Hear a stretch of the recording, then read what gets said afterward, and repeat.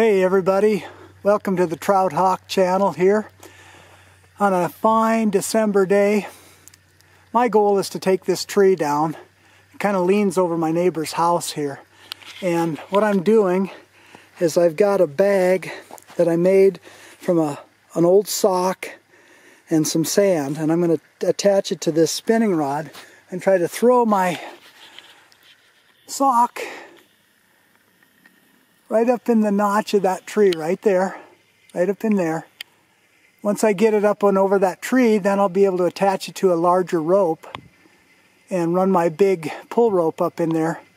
Then we're going to lever it over with a rope and cut a notch and pull it away from the house and down. So stay tuned.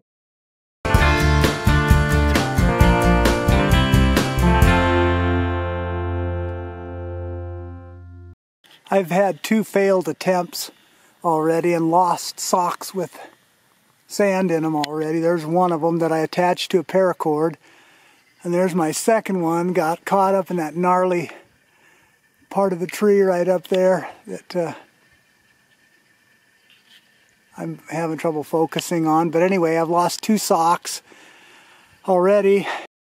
Took me many failed attempts, couple of lost socks, and numerous breaks of the monofilament line, and actually one good shot that I had it up in there and I tore it out. I wasn't too happy with the way I thought it was going to be, but I got the sock attached to the monofilament up and over and through that crotch. Now I just have to tie my rope on to the monofilament and run my rope up through that crotch. Then I'll tie a running bowline in it and run it back up.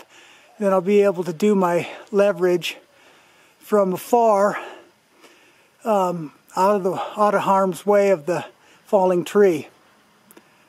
My motto when I started trying to do this is probably the hardest part of the whole thing, is trying to get that line up into that crotch, and I told myself I wasn't going to quit. I was getting a little bit frustrated, but I got it. After numerous attempts throwing the monofilament with the little beanbag through that notch, and then trying to attach the orange rope directly to the mono and trying to get it through that notch, and it didn't work. Finally, I just got frustrated and left it for the afternoon and evening. Came back the next morning, threw the first shot up into the crotch exactly like it should go, attached a smaller piece of running line, some paracord, to the mono, ran the paracord up through the notch, and then attached the paracord to my good rope.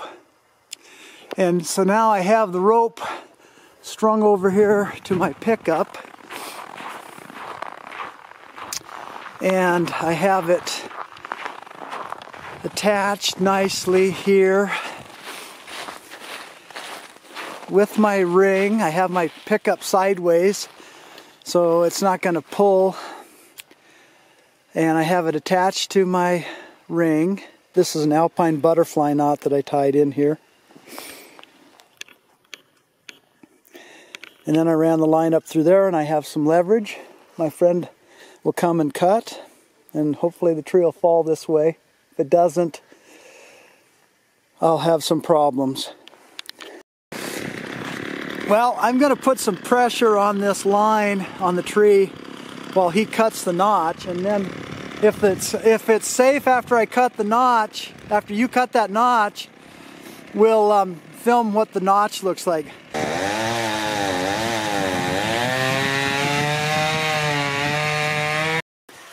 Okay, my friend cut this notch. This is a beautiful notch, except for that part right maybe there, but yeah. Otherwise it's nice and flat all the way across, and these two join each other just like they should. And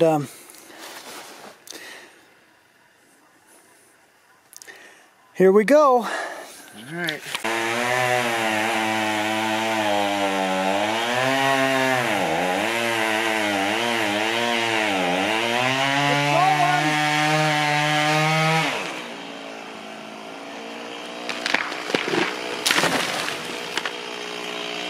couldn't have been any more perfect.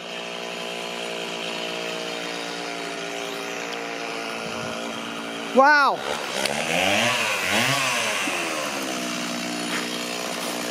That was ideal. That just fell exactly like it should.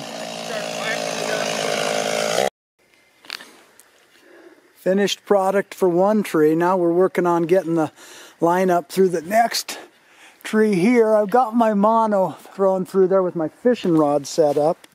Tried running this rope up through there in those branches and it got caught on the end, so I got smart and used my nail knot tire. Just tied a nail knot with the mono to the rope. We'll get this little rope up in the tree and jockey it around, break some of the little branches, get that big rope attached to it and break any more branches we have to, and we'll have it right up in the notch where we need to be, which is right up there. Well, this one's a super leaner. She's leaning way the wrong way here. So we're going to have to work a notch and wedges, and we're going to really have to put some torque on our rope. Got the same rope set up here, and I don't know. I'm almost kind of wondering if I shouldn't double it just to really get some torque on it. I don't know. But that thing's leaning bad.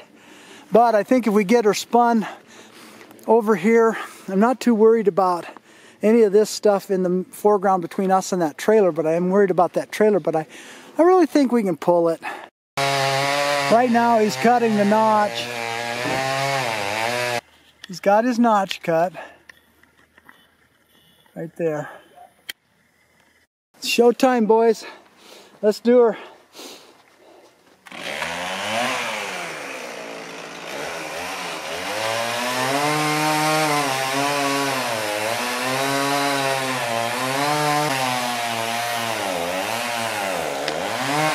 Oh no! Ah! Primo! Oh my God, that was scary. It's probably, I bet it's been 5 minutes since we dropped this thing, and I'm still shaking. I got an adrenaline rush out of this deal. As good as going hunting. Thanks for watching those shenanigans. I want to give you a little recap of what happened here. I'm by no means a tree faller or an arborist by any means. A friend of mine who is helped me and told me kind of what to do. So I think one of the hardest parts about this whole project was throwing the little beanbag that I made. I took a sock and put some sand in it and made it just the right size. And I tried throwing it up attached to a piece of paracord by itself, kind of slinging it up into the notch, and that didn't work. And lo and behold, I was looking for something else, and I found a fishing rod that had some good heavy monofilament on it, and I thought, well, this will work perfect. So I tied my mono onto the sock, and lo and behold, I was able to cast it up and get it up into the tree just right. And so finally I ended up, after trying to tie it directly to the rope and pull the rope up in there, I finally ended up tying it onto a piece of paracord and then the paracord to a rope, and that's how I got it up there. I threw a running bowline knot on the rope and ran it over to my pickup and put it on a ring of my front of my pickup, parked my pickup sideways.